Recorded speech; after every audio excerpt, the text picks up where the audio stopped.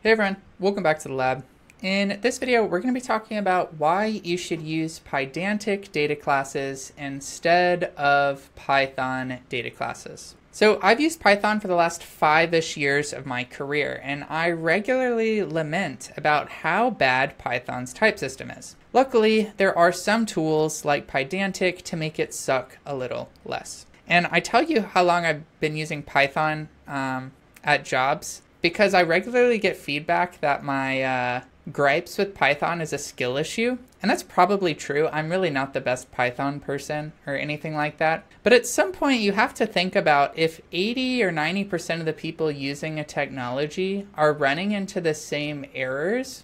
Like, yes, it is a skill issue, but maybe it's also a design issue. You know, if like one person fails, maybe it's on them, but like if everyone's failing, maybe it's just a bad design. And so in this post, I'm going to share an example of why you should probably use Pydantic Dataclasses over Python's built-in data classes. So what's the point of types and programming? So types are basically a way to label a code flow. This is useful because it means at any point along that flow, you can easily tell what kind of data is flowing through it.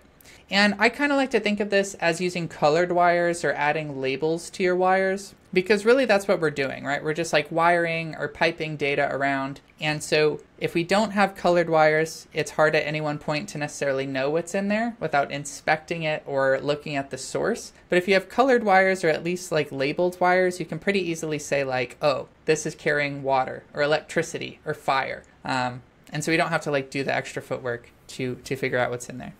And I think for small scale programs, this doesn't matter so much. You can probably just remember or figure out what's in a code flow. I think this is like wiring a personal desk or maybe like, you know, your entertainment system. Like, yeah, there's a lot of wires and they're all like jumbled up back there, but it's like probably okay, you know? You can figure it out. There's only like a dozen wires, that's fine. But the problem is like for larger scale programs with dozens of engineers, this really becomes a heavy tax on productivity because we're not dealing with like dozens of wires anymore. Now we're dealing with like a whole data center's worth of wires. So this is like hundreds, thousands, tens of thousands of wires all jumbled together.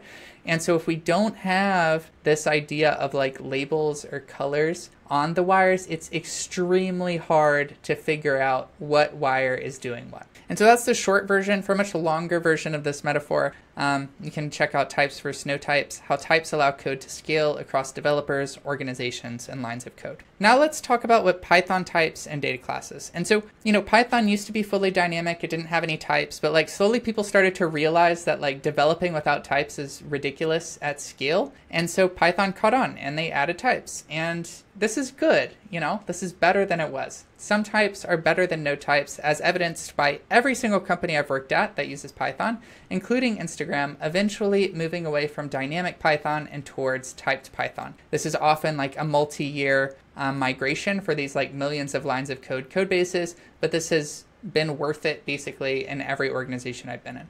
Now, a data class in Python is similar to a record in other programming languages. Basically, what it allows you to do is create a logical grouping of properties. This is useful because often a single variable or type is not enough to describe something. Often we need several fields. And in object-oriented land, this is often like what a class is used for, although a class is not the same as a record. We probably want to focus on records so we get lean data models. But this is like a very common thing required, you know, in programs. And so in Python, you can use it kind of like this. So you just say from data classes import data class. This is in the standard library. And then you just create a class as you would normally. And then you add this data class decorator. I'm using a few parameters here. And then you can just add in properties as you would a normal class and their types. Obviously, this is a bad example because it only has one property. So I'd probably just use, you know, a variable for this. But this is what we're going with.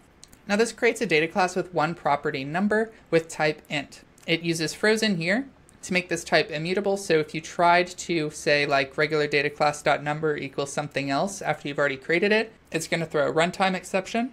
Note this is not a static, you know, compile time exception, so you would hit it at runtime, but at least there's an exception there. And keyword only equals to true, which basically means you can only use keyword args. This is useful if you have something with like 7 properties and they're all ints. It's very easy to like switch up the order of them on accident or for this to change the order of these, not knowing that they're load bearing. And so that helps prevent that issue because you have to set it to the property itself. For more on like Python data classes, why I think they're useful and how I recommend using them, you can check out this post linked here. Okay, so now we understand types, we understand how Python does types and data classes, and now we need to talk about the problem with Python's types and data classes. Now the problem with these types and the data classes that are built on them is that these types are not really enforced in the language. There are a lot of linters out there that help you find errors, but there's very little that protects you at runtime. At the end of the day, Python is still a dynamic language. Even though it's added types, it's still a dynamic language at its core.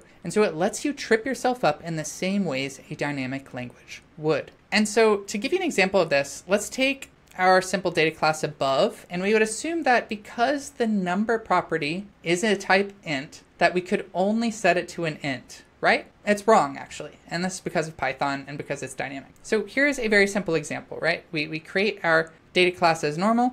We create it here. We create it with a keyword arg, and then we try to print this. And so if these types were enforced, this would not be allowed because there is no none int. But actually what happens when you run it is it runs fine. Regular data class here with number equals to none. And I'm just a random guy on the internet, so I'm going to show this to you by actually running it to prove that this is the case. All right, so here I am in my HAMY Labs code examples repo. There'll be a link to this at the bottom of the post. And here I've just got a very simple Python program set up so that I can run these examples that are in the post. Basically, it's just a main.py, and then I'm running it with Docker because I like Docker. You can learn about that in one of my other videos. But basically here we've got the Python example. So here's that data class that we have, just saying hello world, and then we're creating the regular data class and printing it out. And so I'm just going to run this real fast, and we can see the output. We get hello world, and then we get regular data class here, which tells us that even though we're setting none to an int field, it's actually just creating successfully, no problem. It just takes it. And so the regular data class is created successfully even though the values inside of it do not align with its types. And now this is bad because all other code will be written based on this type, right? Like if we're using this regular data class in code and you're expecting this field, you're going to just say like, oh, that's an int. We know that it's in the type system. It must be true. But it's not going to be. It's going to be none instead. And this is how we get null pointer exceptions in so many of our languages because the types just aren't very good. So how do we fix this Python types and data class issues? So how do we fix this? Well, unfortunately, Python is a dynamic language through and through. And so fixing this at the language level is hard. Yes, they have types, but they often don't really do anything. So they're not super useful. Basically, all the types in Python these days are just linters, right? It's the same as like TypeScript to JavaScript. It's just a linter on there. So it's going to try to catch things at compile time, but at the end of the day, there's differences. It's not going to catch everything. And the Python still has a bunch of holes in it that, the types just aren't very.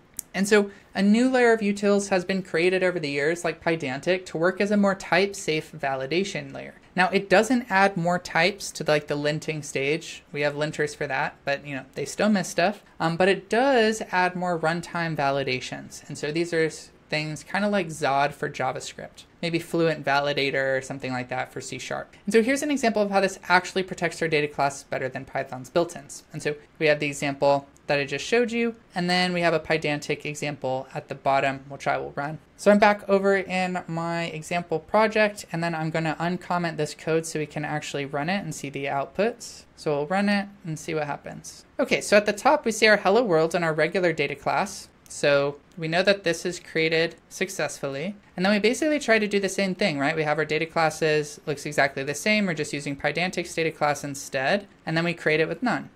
And we can see that we get this big old error. And basically it's saying like, hey, I have a validation error. And the reason is that the input should be a valid integer. It thinks it's of type int, but the input value we get is none, and that types is none type, and therefore it isn't allowed. And so this throws as we would expect like a normal type safe, language or system to throw. Like number cannot be none, it must be an int, and so you shouldn't ever create it. And we can see that this works correctly because we see this error message and we never see our Pydantic data class output here. And so we don't catch this at dev time. As I said, this isn't like helping the linter or anything, but at least we can catch this at runtime where it's created. And this is much better than something failing somewhere and having to trace it back to the origin of the type lie. For example, a lot of the times when you're creating these data classes, this might be to represent a DTO from user input or something like that. But that DTO might travel quite far into your system before that given property is ever actually used. And so